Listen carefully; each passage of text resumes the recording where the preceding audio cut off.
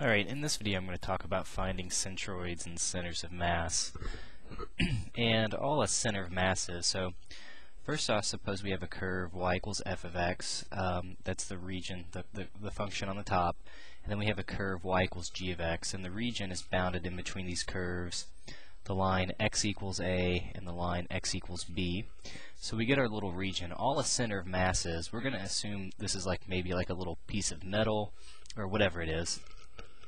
We'll assume it's also uniform density, and the center of mass is just where you would stick your pen or your pencil underneath the object so that exactly would balance. So imagine you had a record. There's my bad record. The center of mass, you would just hold your pen right up your pen, the record would balance right on the tip of your pen if you put the record obviously in the middle. So that's what we're trying to find here again, is that center of mass. So the center of mass, or the centroid as it's known, it's easy to calculate really. You just use the formula. So first we have to find the area, and we've seen the area formula. It's just from a to b, x minus g of x, tops minus the top function minus the bottom. To get x bar, you take 1 divided by the area, and then instead of just doing f of x minus g of x, you actually multiply it by x. And then to get y bar, we take 1 over the area, and then we have to take 1/2, and then we take the function squared minus the other function squared. We take 1/2 of all that quantity. Alright, so let's do a concrete example here. I may have to bust this up into a couple parts. So we want to find the centroid bounded by the region y equals x squared and y equals 8 minus x squared. So the first thing I'm going to do is just to graph it. Okay, so y equals x squared. We know what y equals x squared looks like. That's just our good old parabola.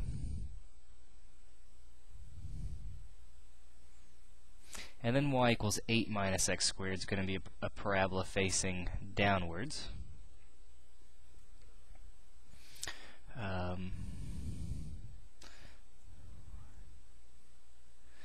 You could probably almost guess what the x bar value is.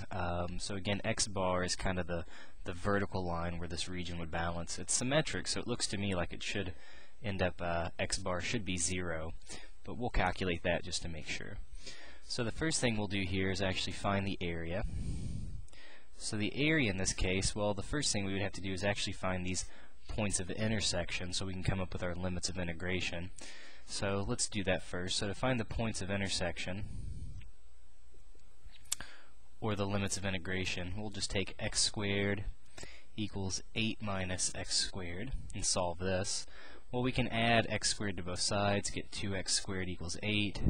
Divide by 2, we'll get x squared equals 4. Take the square root of both sides, and we'll get positive and negative 2 as the points of intersection.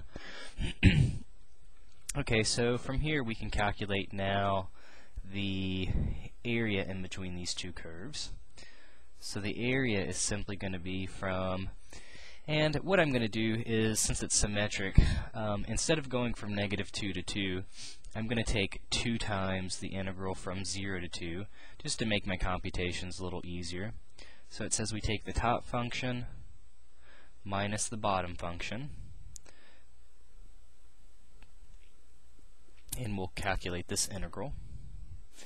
So if you get rid of the parentheses, we'll get 8 minus 2x squared dx, and then when we integrate and calculate this, we'll get 2 times, when we integrate 8, we'll get 8x. When we integrate 2x squared, we'll get 2x to the third over 3.